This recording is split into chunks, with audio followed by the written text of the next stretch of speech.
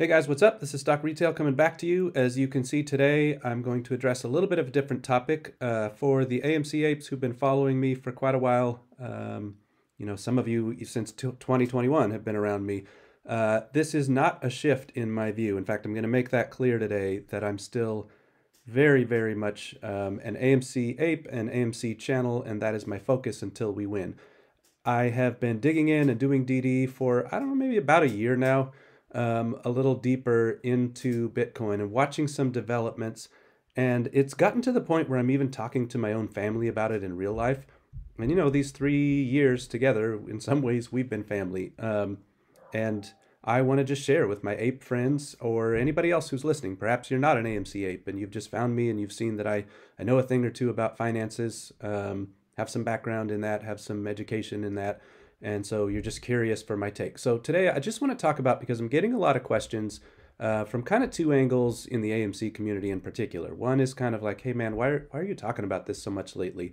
And then also on sort of connected to that note, I just want to kind of myself share with you where I'm coming from and set some, I don't know, feelings at ease, because all of us have seen so many people over the years kind of fade away from AMC and get onto other topics, and then you find out, okay, they use the community, and that's not so great. So I'm going to kind of explain why I'm talking about this, and then the other side of this is people who perhaps disagree with me and are like, hey, why Bitcoin? What's going on? So I just want to share with you, not in a way that invites any kind of need to agree, but just shares with you my point of view, just a real surface level of the DD I've done, and the ways that I'm sharing this, even with like my teenage children, or the ways that I'm sharing this with my mom. I'm putting my money where my mouth is, so to speak, that I'm not going to tell you anything today that I'm not sort of trying to use to explain, even to my own wife, why I'm starting to care about this, what I see as the future.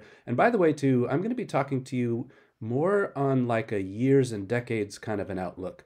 I am not talking about day-to-day trading. In fact, people who've been around me a little closer in my circles know I'm not really a trader, I'm an investor. I'm someone who has a thesis.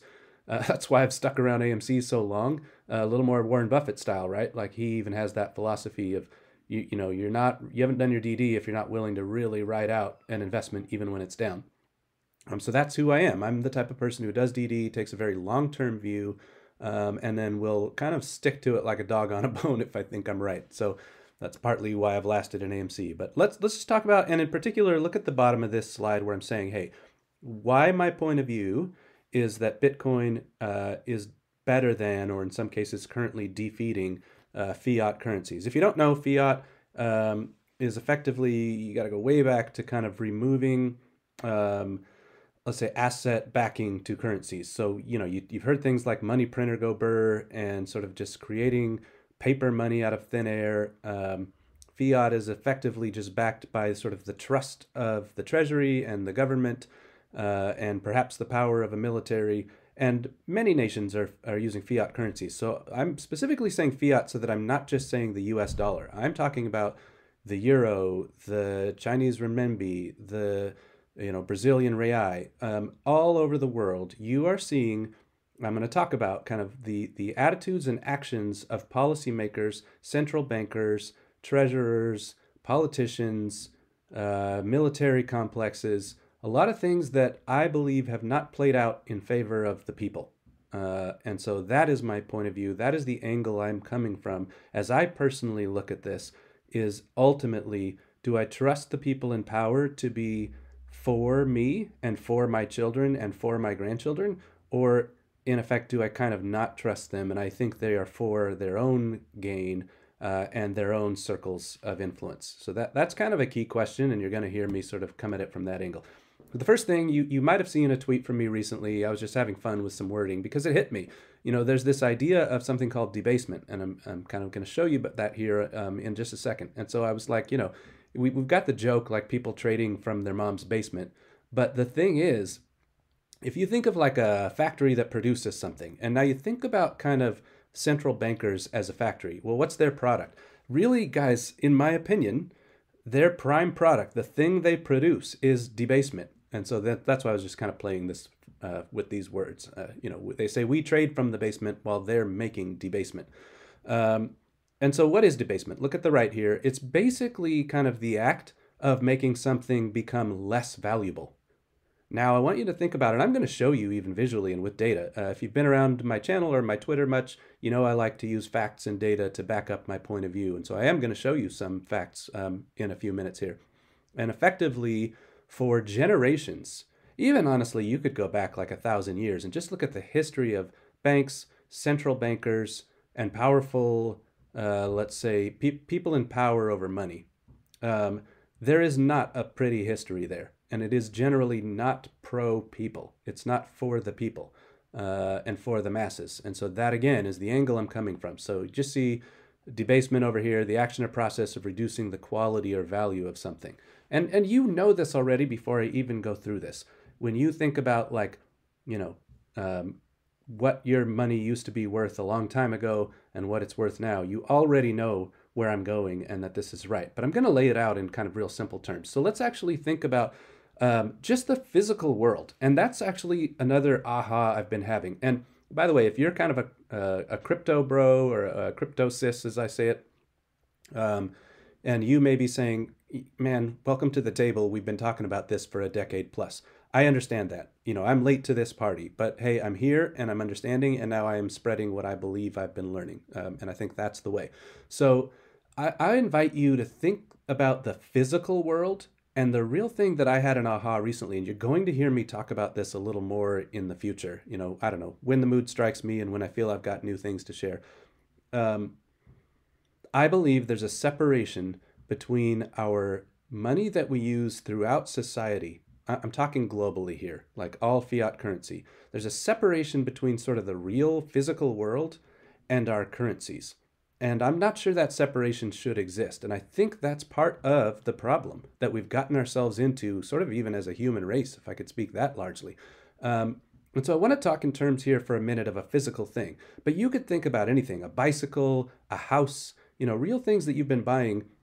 50 years ago, a loaf of bread was a loaf of bread. And today, a loaf of bread is a loaf of bread. Physically, that thing hasn't changed much. But we kind of seem to look at the world through the lens of money, right? And so through the lens of money, now we translate a loaf of bread as, man, it's a lot more expensive. But I want to challenge that notion because, first of all, if that took a certain amount of wheat and, you know, sifted into flour and sugar and I don't know, whatever you want to put in that bread, perhaps you're making an artisan bread. There's an AMC account that I like. He posts bread every day. Sometimes that's fun. So that's why I'm kind of even playing with this idea of give us our daily bread.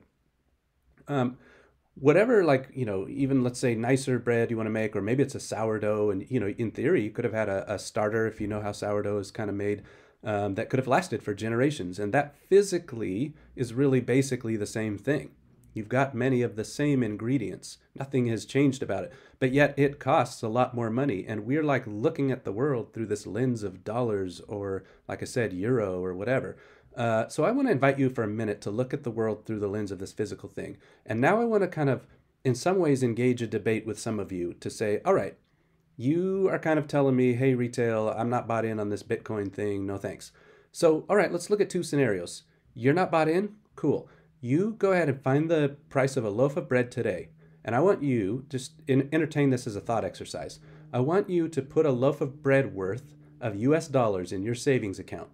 And I want you to let it sit for 5 years. And I think we know what's going to happen. So let's talk about that debasement. So you put this US dollars, you know, loaf of bread amount in your savings account. And, you know, here we are. We're going to represent that with George here. And along comes money printer go burr, and along comes the treasury, and along comes the politicians, and all of the policies they make, and all of the actions they take, and all of the debt spiral that we're in. And lo and behold, in 5 years, you come back, and here's the thing. You do not have less dollars in your account. I want to make that really clear. The dollars that you have shrunk in value. They've been debased. This is debasement. You still have the same amount of dollars you would put in there. You don't have less dollars. The dollar itself is worth less, right?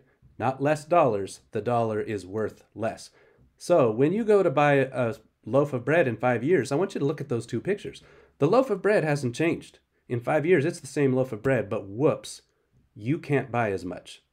You have the same dollars you had. It's the same loaf of bread, but something changed in the relationship from the physical world to the monetary world. And that something is what's in between here. That's the money printer go brr, and the treasury, and the politicians, and the war machines, and all of that. And yes, I'm getting a little bit deep, but go back through hundreds of years of history.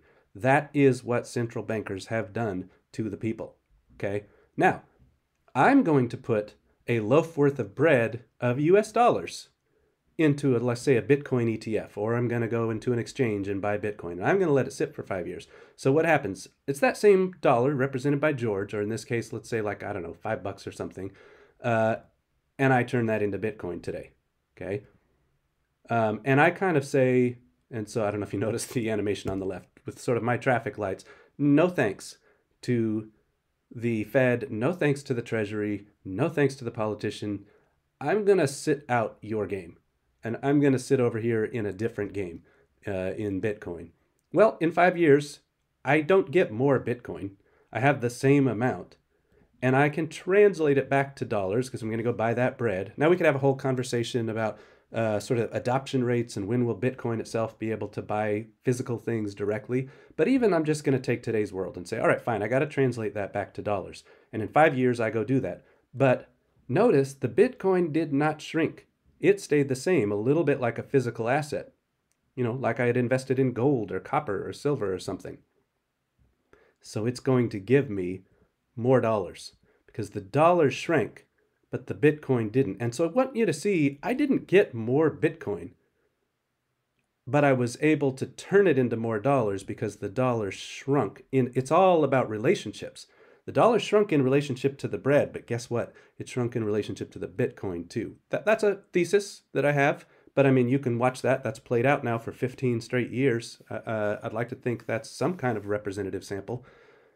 And so I'm going to buy that bread, but you know what? I'm probably going to be able to buy a lot more and maybe even some fish on the side and get a little protein for myself. So that's just a really simple example just to, you know, and go through, challenge, decide if you even agree with me. But the idea is, for sure, it's like not even debatable. It's just hundreds of years of history that say fiat currency will become debased. It will become less valuable over time. That just happens. And let me show you that. You can go find an inflation calculator. I'm sure there's quite a few online. Here's one that I used that effectively just takes you, I don't know if it's small font for you. You can kind of see at the bottom of the left here, the US government CPI data. And now, first off, I'd love to put a disclaimer on that. A lot of us believe that that data is a little bit misleading and that inflation is far worse than what they're reporting in that data. I have a friend from Argentina who likes to remind us that that's kind of the game they played in Argentina for a long time. They'd publish these numbers, but everybody knew that price of bread. And I'd love to say differently. You know, we say, oh, the price of bread was going up, or, you know, the gas you put in your car, your electric bill. And I want to keep just challenging myself, and I'm challenging you with me. Perhaps shifting thinking to it's not that electricity or gas or bread was getting more expensive. It's that your currency was becoming less valuable. That's really what inflation is, guys. And then once you understand that, you start to say, oh, wait a second. If my currency is becoming less valuable and buys less bread and buys less electricity and buys less gas and puts less food on my kid's table, who's doing that to me? Now you start to ask the right questions, in my opinion. So let's look at US dollar debasement just in the past 50 years. So I went back to 1974. And you can see, like you can plug in to the calculator here. And from 1974, let's say I put $5 in, that loaf of bread, and I let it sit for 50 years, you would only have 80 cents now. So that $5 back in 1974 is now only worth basically 80 cents in terms of what it would buy. And so I really want you to think about, but wait, hey, I still have $5 in my account. So again, those $5 shrunk by 84%. Is there an investment you would like to make that in 50 years will be down 84%? I don't want to do that. Why are you doing that?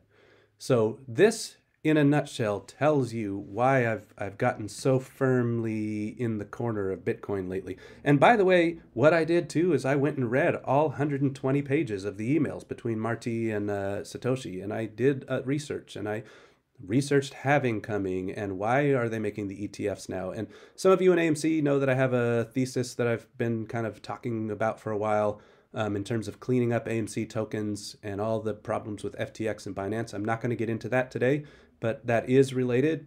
But that is not why I'm talking to my wife and friends and kids and mom about Bitcoin.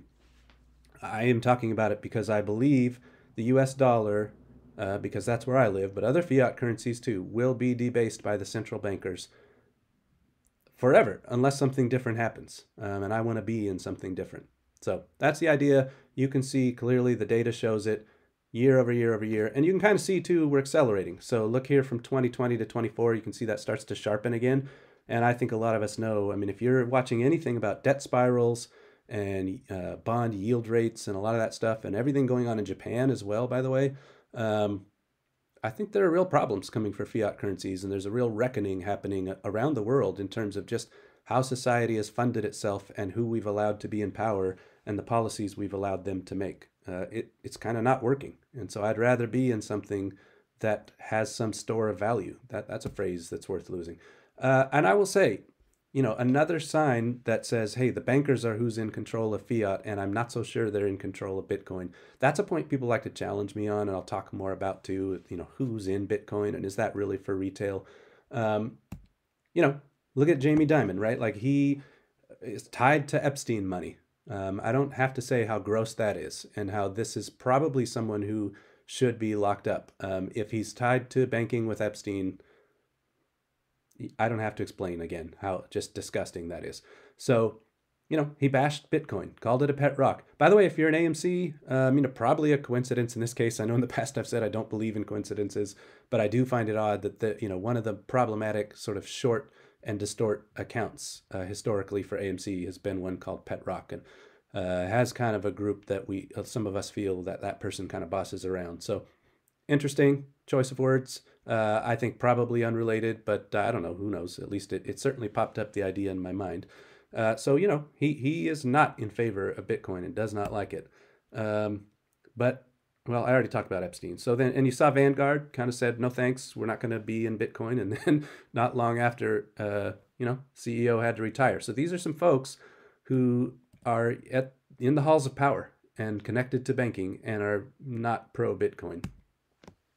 So, you know, I get that question, hey, what about retail? And I just want to continue to share again why I'm looking at this and why I'm telling, you know, I am retail. I'm an average Joe. I'm talking to you from the suburbs in Oregon right now. I'm not in some mega $1 million condo in New York or DC or whatever. So just a few contrasts. Like, let's look at the US dollar, but I think you could look at any fiat currency here. So US dollar can print at will. That's kind of the money printer go burr. You know, you can create the dollar out of thin air, basically. It says Bitoin, but I'll just hope that you guys will tolerate the typo there. All right, so Bitcoin, you know, you don't get coins unless you're solving with proof of work, and it's becoming more and more challenging, and so we can talk about halving and all of that kind of stuff. And so US dollar, related to that, kind of an infinite supply, Bitcoin has a finite supply. So think of it more like, you know, like a precious metal or something, and it's starting to behave that way, only a lot more violent to the upside. We've kind of already said US dollar is an ever increasing rate of supply. So I guess I hadn't said that, but I mean, you have seen over the past, in fact, I think I showed in a video once, if you look at, I think it's called like the Fed and China or something like that. I wish I could remember the title of the video. It's not long ago, a couple months ago. And you would see I showed you all of the debt that has been created in the US. Like if you look at, say, the first, I don't know, pretty much a couple hundred years, and then you look at like the last 20 or so, and you would just see the insane rate of debt and the insane rate of sort of money printing that we have been doing. So whereas the US dollar is sort of increasing its rate of supply, the Bitcoin, because of the notion of halving, is decreasing its rate of supply. And so just think of the laws of supply and demand there, and scarcity and something storing its value. US dollar is definitely centralized, and we call them central bankers for a reason. Bitcoin is decentralized. I understand that's the footnote here. You can debate what level it's decentralized to. And certainly I understand that people will make the point of, you know, who has sort of hoarded Bitcoin and who owns a lot of it. But it is a decentralized network, at least the network in general. the US dollar is, susceptible to sort of derivatives, FX trading, spoofing, all kinds of, in my opinion, fraud. And that's where you get into all these financial instruments that people have created through the years. Whereas Bitcoin, I do not think is quite so susceptible to that. And not only that, but, again, go through and read those emails that I referenced. The whole network checks against fraud, using all the nodes. You can't double spend and some things like that. So just at least on those items, it's kind of like every check leans to the Bitcoin side, or Bitoin, if you want to call it that. All right, so fiat, I already said, central bankers, politicians, globalist, unelected groups, the WEF, the IMF, and militaries, right? That's who backs fiat currency, is sort of the threat of defense, I'll say it, at least in a positive way, but perhaps even the threat of offense. Whereas Bitcoin, there's the notion of your keys, your crypto, right? So it's a very different world from central bankers just being able to print at will and politicians behind them. And here's the thing. So I shared with kind of an account today. We've talked once or twice. I wouldn't call us close, but we've talked here and there. And so, but the thing is, I've seen this challenge consistently. And so I want to just, I don't know, bring it out and let's talk about it. And again, here, I'm not asking for agreement. I'm just sharing with you what I think. People kind of say, well, the big guys, the big funds, that's who owns Bitcoin. So you're just playing into their hands and whatever. Well, who owns gold? Who owns copper? Who owns lithium? Who owns silver? And I said this to one other account, I don't know, 3 weeks ago or something, and they were challenging me a little bit. And I said, it's interesting to me that you're using the argument, well, rich people own Bitcoin, so I don't want to own Bitcoin. So how's that different? Rich people own the gold, they own the copper, they own the lithium, they own the silver, they own the, you've seen even like hedge funds are buying up real estate. That is the history of the human race, guys. But then I just ask, okay, but what's different about Bitcoin versus those things? And I still keep coming back to the idea of the network, the idea of the proof of work, the idea of blockchains and decentralization. And at the very least, if I just simplify it and I go, fiat currency is controlled by the central bankers and the politicians. Bitcoin is not. So a few notes and just kind of future discussion that maybe we'll have. Again, I'm really an AMC account. In fact, why don't I do point 2 first? I should have just made it point 1. For the AMC apes. I mean, I'm not going to show positions. We don't do that. But I am still more than 99% of my investments are AMC. And by the way, I do not recommend that. Back in 2021, I used to talk about that a lot more openly. I had gone all in. Boy, that is not recommended and has been a hard journey for me, right? I mean, you could troll me on that, frankly, and people have. And I don't care. I've got my thesis. I'm sticking around. I am definitely AMC, not leaving. So if you're seeing me talk about this, it just is something that is a growing care and concern for me. And again, the lens I come through is I have 3 children, and they're going to one day have children. And I picture them living in a world controlled by these same central bankers. And I'll even go so far as to say, I believe some in those circles are flat out evil.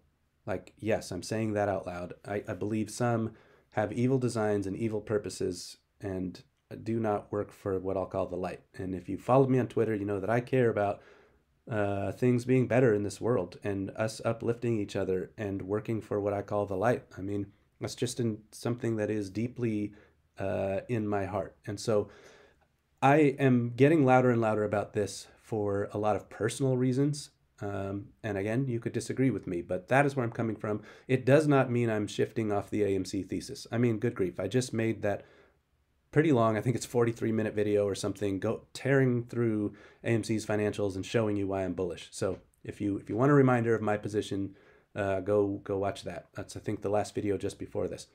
All right.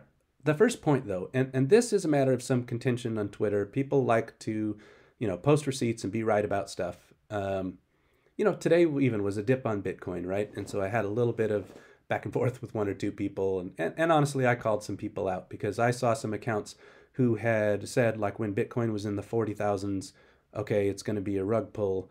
Well, here we are, and today we dipped to 63,000. So if you were calling a rug pull at 40 and a so-called dip to 63 and you're posting receipts on that, like, it's kind of a self-own because, I don't have to spell out that 63,000 is a whole lot higher than 40. And that's all in a matter of barely more than a week.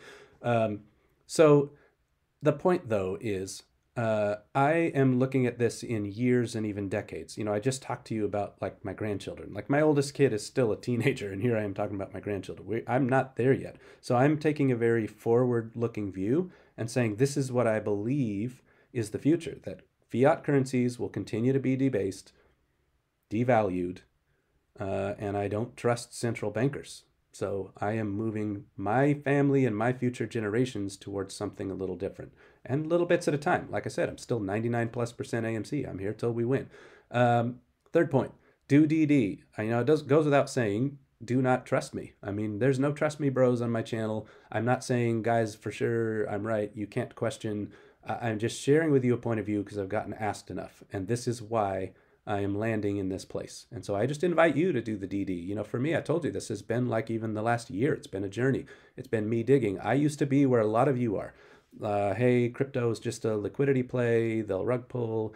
It's just the way to steal money from retail, blah, blah, blah, blah, blah. Well, also, by the way, that's the whole point of buy and hodl originally was, you know, if you're trading, you can get beaten by the algorithms and high frequency trading and large funds and a lot of things and get bumped out of your position. If you're taking a long-term view, as long as your thesis is correct, and that's a big, big if, right? Then you're going to win. And that's the point. The longer you can wait, the more you can beat the algorithms, because algos are kind of a second to second and even a nanosecond to nanosecond. I can't beat that. Some of you are great traders. And I even talk to a few who I encourage and say, hey, I'm impressed with your skills. You know, you do you because you're good at it. But that's not my game. I'm an investor. I'm not a trader. And so I'm talking about years and decades, but do your DD, figure that out for yourself. Read those emails. I've mentioned that a few times in this email. Research halving and what that means. Research proof of work and blockchain and sort of fraud, you know, protections and fail safes. And as you research that, think about the fact that Sam went to jail and the fact that CZ is going to jail. Like, if you create fraudulent statements of work, basically proof of work, and you try to commit fraud in the blockchain, it's going to catch you. And so that's a little different too, because you commit fraud with the dollar. If you're a powerful enough person, maybe you get away with it. Like, we've even seen people spoofing, let's say, gold trading, right? Goldman Sachs and JP Morgan and others have kind of had some famous cases the last few years. Well, they didn't go to jail. They just kind of had a fine they paid and they moved on. Well, I think with some of this stuff now, it's a little bit different and you can get caught a lot better. So just that simple question, do you trust these people with your children's and grandchildren's future? Because I don't. That's it. I mean, it's that simple for me. If you want to find out more, so I have used a hashtag a lot on Twitter, The Great Unwinding. You can go see more. Look in my highlighted tweets. That's just one of those I'm showing on the left, where I spell out a little more about the tokens and my thesis on why this was all going to happen.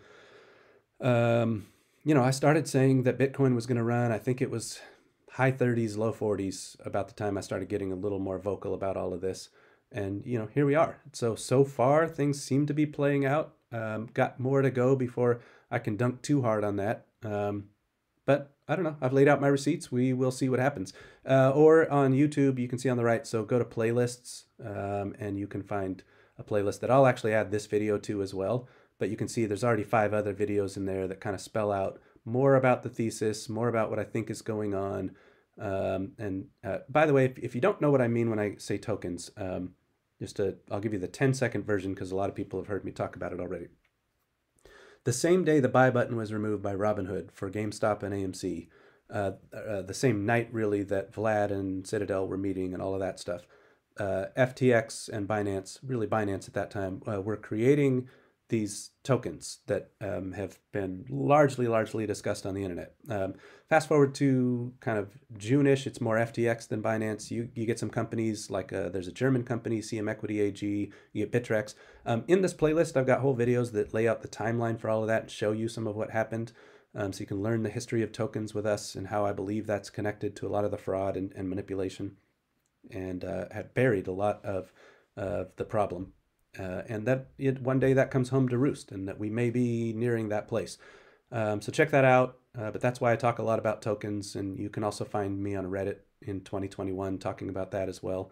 So lots going on there. Ultimately, I keep boiling it down now back for the AMC apes. It's a company that's not going bankrupt. I believe we're going to win. So let's go.